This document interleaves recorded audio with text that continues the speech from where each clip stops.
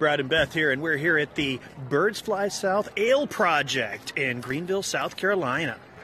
Yeah, enjoying this. This is actually one of the more interesting places here in Greenville, South Carolina. They've got ample parking, and the location, it just can't beat. Plus, the cool setup here with all the different kegs and stuff behind you and the open seating is second to none, I would say, in the Greenville, South Carolina area. But so, you enjoying the beer?